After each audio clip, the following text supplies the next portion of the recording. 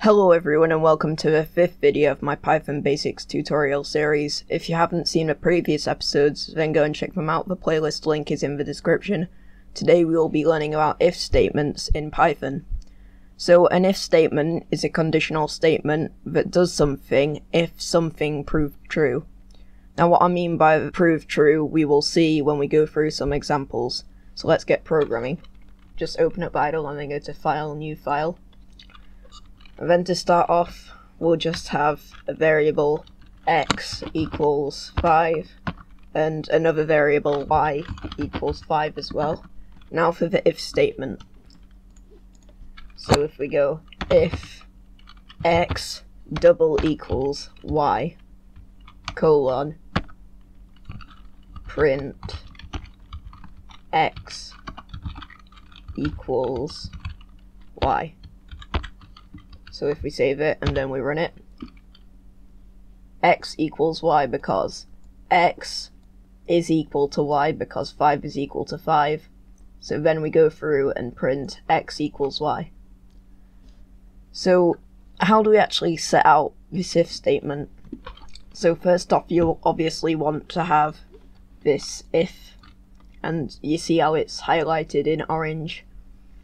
And then we want to have like a condition, so for example x double equals y. By the way, this double equals means it's comparing x to y and seeing if they're equal, whereas with a single equals up here just means it's assigning 5 to x, whereas this is checking, it's comparing x to y. And then after the condition we want a colon, and then underneath that we want to press tab. If we hit tab, and there we go, and that shows that this print statement is part of the if statement. And then we have whatever we want to do. And tabbing in Python is really important. If we did x equals y without the tab, we'd get an error because it's expecting it to be indented like that.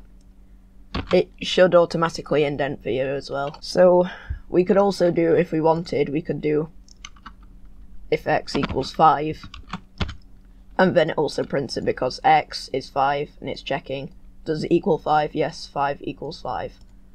What about x equals 4? Nothing happens because x doesn't equal 4, so it's not going to print this. What we can do now though is we can add an else statement. We can do print, let's just change this to y again, x does not equal y. And then if we change y to 3, or anything that isn't 5, we run it, x does not equal y, because what it's doing is saying, if x equals y, let's do this. Does it equal y? No, it doesn't. Let's move on to the else statement. And there we go.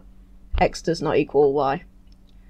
So we set out else statements in the same way as if statements, but you don't need a condition here. You just need a colon, and then the content of it needs to be tabbed. It comes underneath the if statement.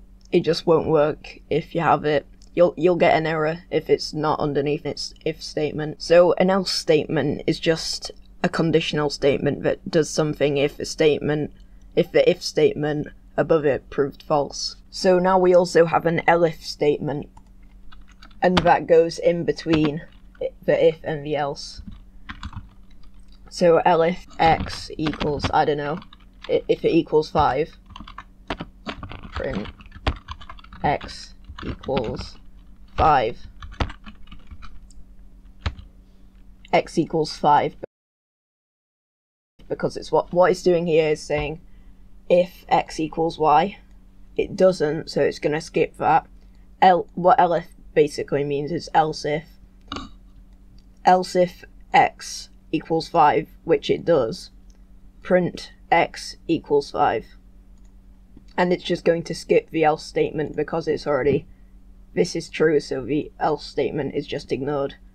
The elif statement is just set out in the exact same way as an if statement and an else statement if we bring it back there. So basically an elif statement is just another conditional statement that does something if the if statement above it proved false and it proves itself true. So now for some challenges for you to do by yourself. Create 3 if statements that prove true depending on a variable being equal to a number. Create an if and else statement that proves true or false, your choice. And create an if, elif, and else statement that proves true or false. So that's all for today, guys. Make sure to stay tuned for the next tutorial by subscribing and hitting the bell so you won't miss the next episode.